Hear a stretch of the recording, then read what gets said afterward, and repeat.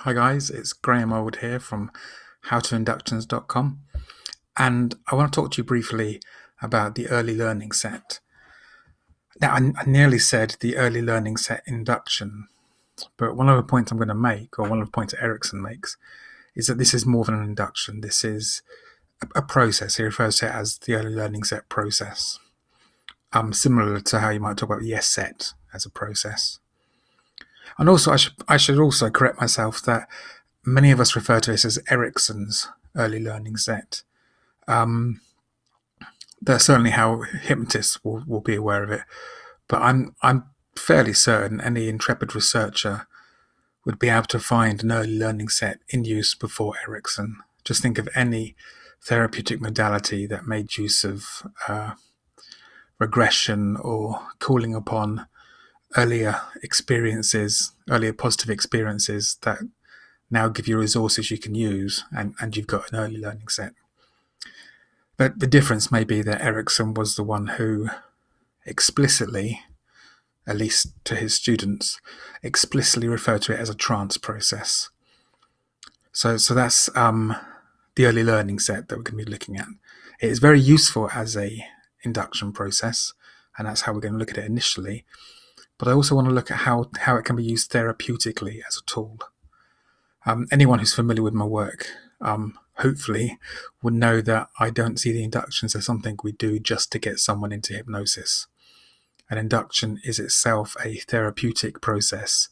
So after having looked at the early learning set and Erickson's example of it, we're then going to look at how the early learning set can be used therapeutically. And I think we'll probably finish by looking at how you can use the early learning set in, I guess, non-Ericksonian ways.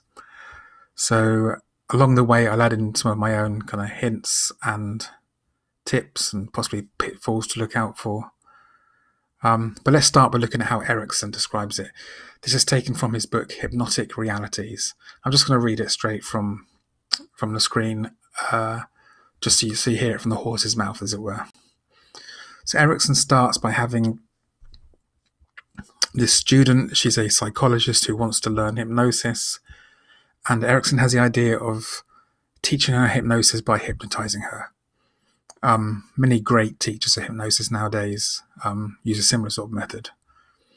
But Erickson has her start by looking at a corner of a picture frame. And to us modern hypnotists, we may think, oh, we know what's happening here. This is going to be an eye fixation induction. And I guess it is. It starts with an element of that.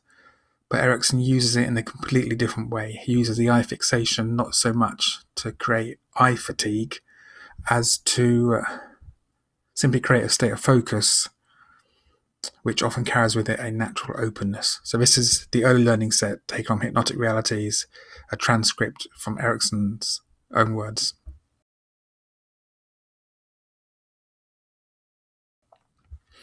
I'll avoid doing the Erickson voice. It's far too much of an easy accent to pull off, so there's no point doing that. So Erickson begins, look at the far upper corner of that picture. The far upper corner of that picture. Now I'm going to talk to you. When you first went to kindergarten, grade school, this matter of learning letters and numerals seemed to be a big insurmountable task. To recognize the letter A, to tell a Q from an O, was very, very difficult. And then to script and print was so different. But you learned to form a mental image of some kind. You didn't know it at the time, but it was a permanent mental image. And later on in grammar school, you formed other mental images of words or pictures and sentences. You developed more and more mental images without knowing you were developing mental images. And you can recall all those images.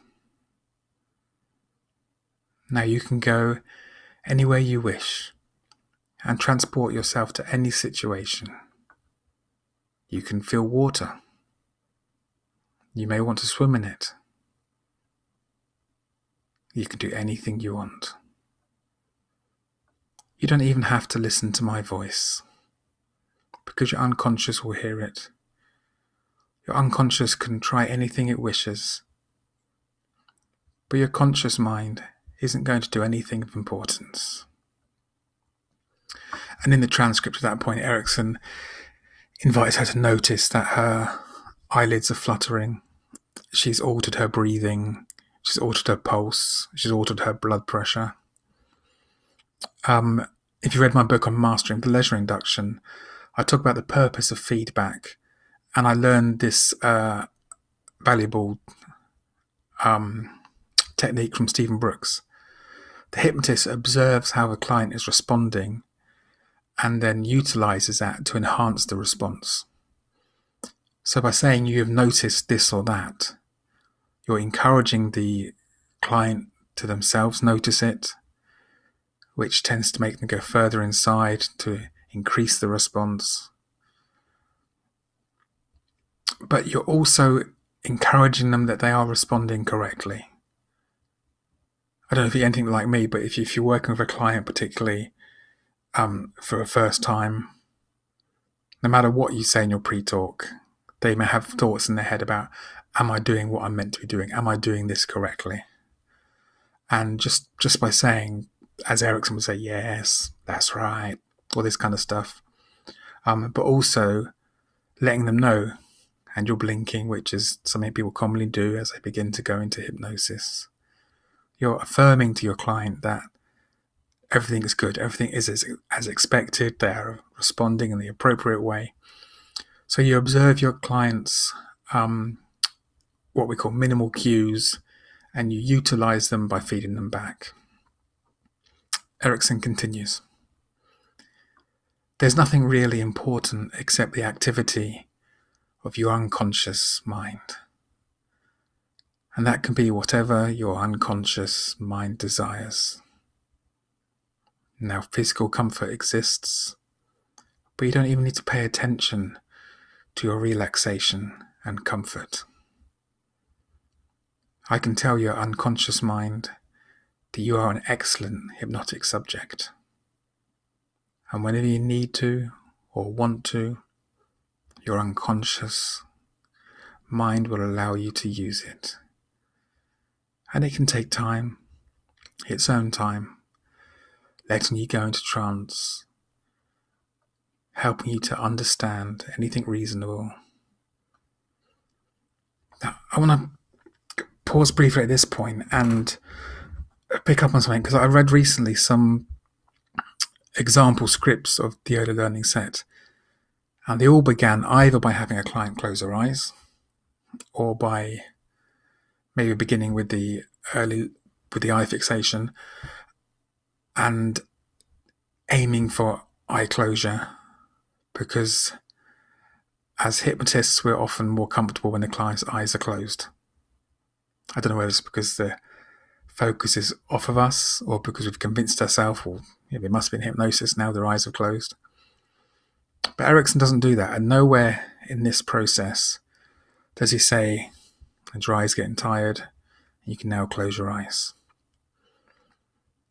He starts with an eye fixation, but it's not employed as an obvious or explicit means of eye fatigue. It focuses the client's attention, and then you'll notice he talks about a number of mental images. You have permanent mental images. You can recall those mental images. So he's causing eye fatigue, or is inviting the client to experience eye fatigue by focusing. Then he's inviting them to look inside, to think about all these mental images they have. So eye closure would be a natural result. But it's not necessary. If it didn't occur, it wouldn't affect the process one little bit.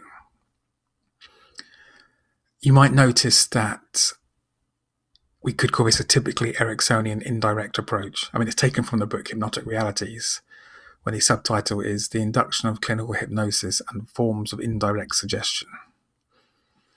But you might also have noticed that there are times, even in this framework, where Erickson has been very direct. For example, this bit fascinates me. Now, you can go anywhere you wish and transport yourself to any situation. So that's cheeky for a start. They may not have been thinking of going anywhere else, but not only has Erickson said you can, if your mind wanders, go anywhere you wish, but he's reinforced it by saying, and transport yourself to any situation. It's almost like he's readying the client to move on to somewhere else. He then says, you can feel water, you may want to swim in it, you can do anything you want. There's so much in that. You can go anywhere you wish. Well, that's very permissive. That's very typically Ericksonian. She may not have thought about going somewhere else, but she is now. And then you can feel water, you may want to swim in it. Where on earth did that come from? I'd love it. My hunch is that Erickson knows this client. As I said, they were a psychologist wishing to learn hypnosis from him. Maybe he's talked to them a little bit about their upbringing, before the session began. He may just be taking a gamble that typically American children at that age, perhaps in that part of the country, would have gone through these stages. You learn your alphabet, you learn to write script, you learn to swim. I mean, it could be she was looking at a picture. The picture that she was looking at was of some sort of seascape or a swimming pool. We don't know. But Erickson there is being very indirectly direct. But I love the fact that he doesn't say picture water, because she's already picturing things. So she's already got all these mental images. He says you can feel water. I mean, he adds this lovely line, you may want to swim in it, which makes the whole thing experiential. She's not now picturing a swimming pool or a beach scene. She's feeling water, and she may even be swimming in it. She may experience that and all that brings back for her as a young child learning to swim. And then, as if to give himself the ultimate safety net, he brings in the perfect Ericksonian line, you can do anything you want. So this effectively gives permission back to the client. Just in case they'd been transporting themselves to a beautiful garden and had heard the mention of water and they were thinking, what are you talking about? Erickson covers all the bases and says, but it's up to you. You can do anything you want. So that's the gist of like an early learning set induction. An early learning set process, excuse me. So Erickson will talk about something you've learnt. He'll talk about it in a multi-sensory way. He'll talk about a number of things you've learnt.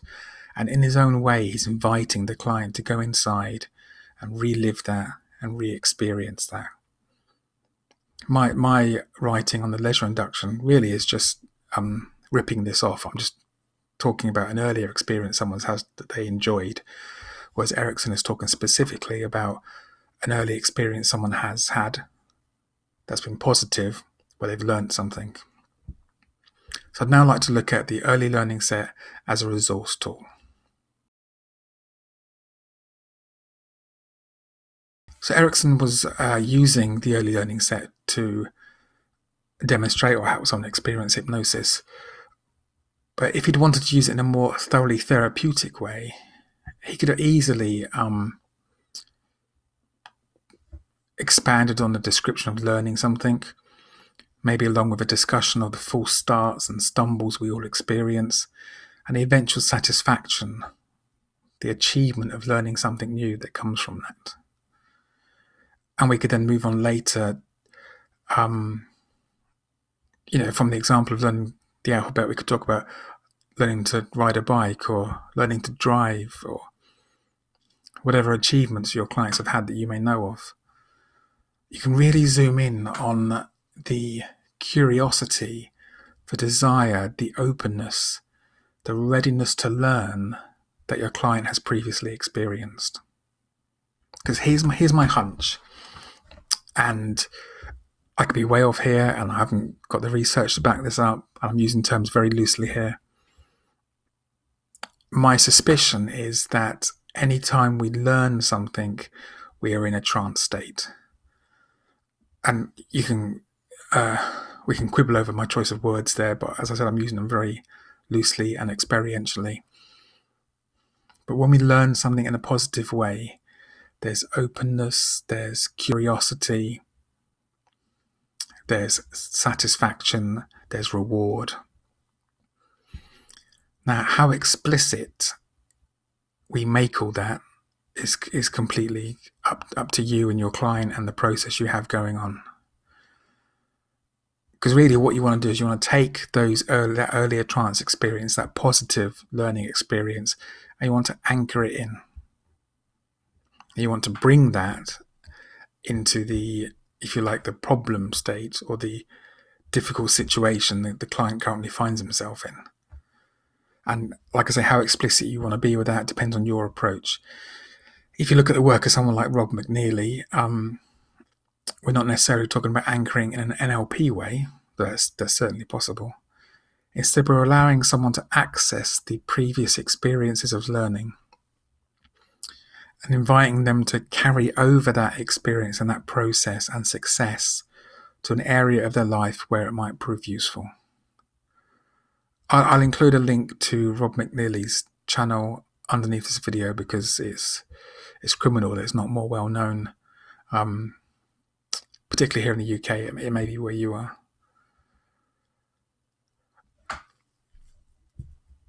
I mean, just some things to troubleshoot, to be aware of.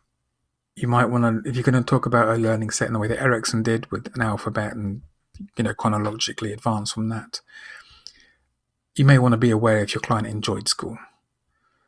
You might want to know if they're dyslexic. Can they swim? Can they ride a bike? Obviously, don't take these things for granted, because also we're not just talking about things the client has learnt, because we can also all learn things in difficult ways. We can all learn things and it's a negative experience.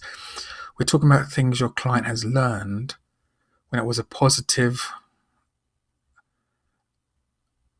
eye-opening, mind-altering, life-changing experience, when it was a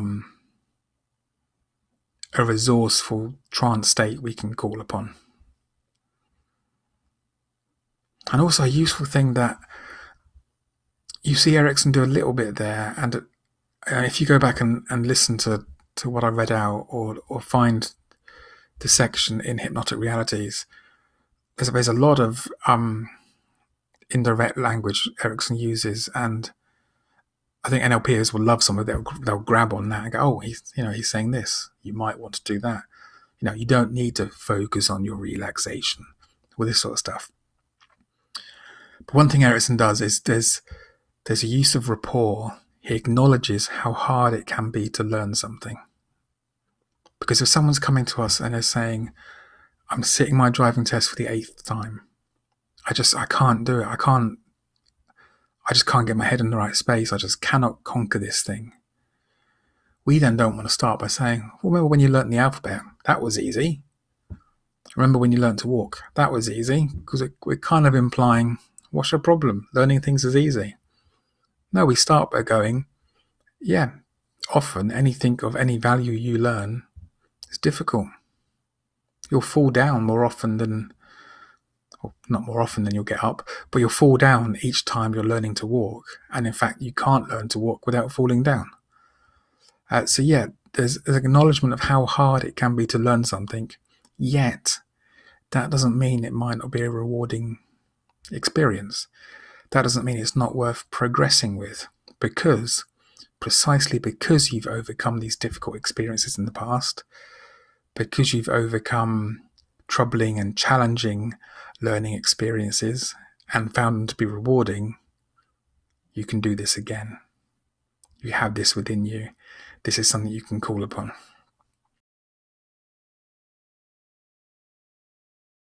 So you can talk about an early learning set in a very direct way. You don't have to be quite so Ericksonian about it. You can have someone in, have them sit down, close your eyes, think about when you learned to write the alphabet. Yeah, you don't have to be quite so clever with, you have mental images, you can recall those mental images. I think there's great power in that. I think you're giving autonomy back to the client and you're saying you have this within you. So when you face this situation again, you've got this. But you can be direct about it if you want. There's no reason this has to look Ericksonian. If you are being direct, you may want to evoke their early learning strategies. This goes back to me saying that a positive or successful learning experience is a trance state. So what do they do? What headspace, if you like, are they in when they're learning something positively? And often that's openness, curiosity, focus. They're very, I think, indisputable aspects of positive learning experiences. So you don't even necessarily need to hone in on the early learning experience as much as their early learning strategies. What were the tools they used? And you bring them out of that experience into their current situation. One way I often use an early learning set, possibly more often than not, is I will have someone begin recalling being at school, one of their early lessons at school. And someone may not be able to get a specific lesson like, can you remember learning to write the alphabet or learning your letters? But they can probably picture their classroom. So I'll have them, revisit their classroom and imagine it's a day when they're learning their letters, or they're learning script, they're learning to write joined up, whatever it might be. I have them go back there, and I have them, I try to describe it in as much detail as possible, or at least have them recall it in as much detail as possible, what it may have felt like to hold that pencil, who they may or may not have been sat next to. I wonder if they can picture what the walls in the classroom looked like. And then I'll begin, and I'm using this almost in a pre-talk way, I'll begin talking about hypnosis.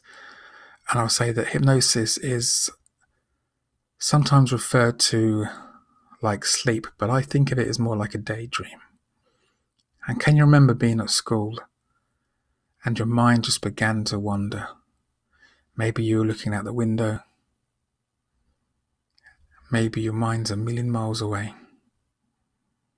And the teacher may be calling you. Graham, Graham, Graham, but you're just not there. Your mind is elsewhere. On other occasions, you might be daydreaming and you hear a pin drop. It's different for different people on different days. And if I've sensed that they are responding positively to your mind being a million miles away, a description of a daydream, I might then say, and I wonder if your mind can imagine as you're in that classroom the job you wanted to do when you were older. And obviously here I'm calling upon things we would have discussed in the intake. But I might say, and how you saw yourself driving with your children and your partner at the weekends, relaxing, just going out for a drive, noticing how easily and smoothly that comes to you, how natural that feels, that this is something you simply do. And it's more than something you do. This is in some ways a part of who you are. This is the future, even without realizing it. That your daydreaming mind back there, right here and now, chose for yourself. And I find that a quite useful approach to take. And obviously you can veer off in any number of directions there, and I may get quite detailed in what they're daydreaming about. I think the time I most used it recently, this is why I used the driving example. They pulled up outside their house, they went inside their house, we discussed what their house looked like, they went for another drive, and it was no big deal. They realised they needed milk in the fridge or something, and so they got back in their car and they went for a drive. I talked about all the things they'd learned when they were learning to drive that they hadn't even realised they were learning. The way they pay attention, the way they are a considerate driver, the way that their safety, their children's safety, the safety of passengers and fellow drivers is of paramount importance, and how that all just comes easily. But you can talk about all sorts of things. You might talk about, so reverse back from a daydream and at the back in the classroom. We can talk about learning. We can talk about growth. You can talk about friendship. As they're learning, they're writing the A, they're joining it to the B. They're discovering some of those letters that feel like they are difficult to attach to another one. Like how the C and the D are going to get attached, and the F and the G. Learning joined up handwriting like that feels like almost insurmountable, and yet somehow, you may not even know how you did it, but along the way you picked that up. You made those connections. And those friends of yours in the class, maybe the person sat next to you, maybe someone a few rows back to the left or to the right, you made those connections. And you enjoyed that sense of belonging, acceptance of yourself, of someone else accepting you. And you can remember how that feels. So there's all sorts of ways you can use early learning set. It doesn't just have to be as an induction. It can flow effortlessly into a therapeutic process. I use it in some ways. I think if you were a solution-focused pre-therapist, and I think you saw me use the early learning set, you would notice that I'm using it in a miracle question kind of way. Combining it with a daydream, I'm having someone think about their future when their problem's no longer an issue. And I'm just wondering, I'm just curious about what they've learned. Those things they now know without even knowing they know them. And how naturally that came to them. Even as natural as going to sleep, having a dream where your unconscious maybe unpacks something for you, reveals a lesson, and you wake up knowing what you now know. So that's the early learning set. There's so much that can be done with that. I hope you enjoy it. I hope you use it. And I really hope you feedback and let me know how you get on with it. Thank you.